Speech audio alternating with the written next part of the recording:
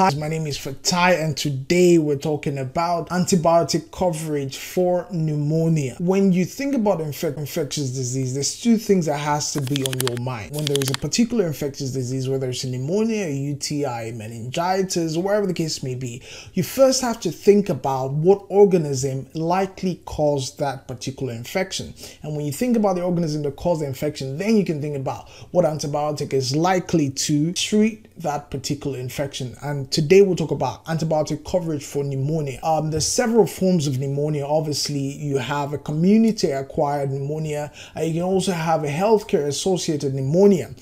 For community-acquired pneumonia, there are several treatment strategies. You can very well treat community-acquired pneumonia as an outpatient thing where you give antibiotics to the patient, can be managed on the outside of the hospital. But today we'll focus on inpatient management of community-acquired pneumonia. So when you think about community-acquired pneumonia, what organism are you most concerned with? There is number one, the most virulent forms or the most common isolated organism in patients with community-acquired pneumonia has been till date Streptococcus pneumonia. So whatever antibiotic you're using, there has to be coverage for Streptococcus pneumonia. Having said that, in several other scenarios, they've also isolated a lot of times atypical organisms like your mycoplasma pneumonia, H. influenza, Legionella, and all of these other organisms that you have to provide coverage for when you're treating community-acquired pneumonia. Don't forget that in certain cases of community-acquired pneumonia, there might have been an initial infection of by a virus as well. So you also have to think about,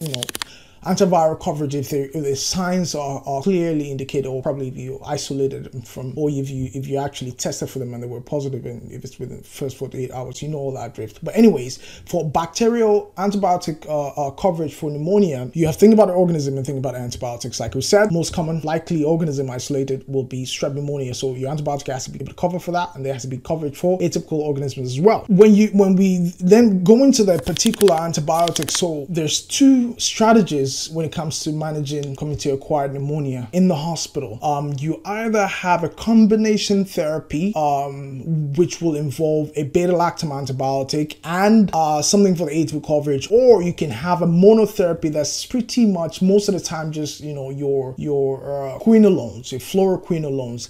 You also have to bear in mind that these patients may not always be treated in the medical floors. For example, there are certain cases where patients that are admitted for pneumonia is really bad, the septic shock and all of that involved, they may be treated in an ICU, and some other considerations are made in that instance. But now we'll focus on, for example, inpatient medical ward management for community-acquired pneumonia. So let's get to it. With the combination therapy, you need a beta-lactam antibiotic, preferably your third generation cephalosporin, preferably your ceftriaxone. The reason why is that the ceftriaxone there is for the strep pneumonia coverage. It's for the strep pneumonia. So that is a very good coverage for that. For the atypicals, on the other hand, you have two options. You have azithromycin, or the macrolides in general, or your tetracycline, specifically doxycycline. But what are some of the considerations that we make that make us choose one over the other? For the atypical coverage, like I say, you can either use macrolides or tetracycline, doxycycline preferably. Why shouldn't you use macrolide? What are the contraindications to macrolide? For example, most of the common ones that we see is patients with prolonged QT segment prolongation is a contraindication for macrolide. So you want to avoid that because the macrolides obviously will potentiate that, and that can be bad. You want to avoid macrolide in that instance and choose a tetracycline, doxycycline preferably. So like I said, combination therapy, ceftriaxone stands on its own. And you can add a macrolide or a doxycycline, making it simple: ceftriaxone, azithromycin, or ceftriaxone, doxycycline. That is the option we have for the combination therapy. For the monotherapy, on the other hand, the fluoroquinolones are preferred. The fluoroquinolones that we know that are useful in this instance, in this scenario, is your levofloxacin and the moxifloxacin, because ciprofloxacin, like we all know, has very poor pneumococcal coverage, so you want to avoid that.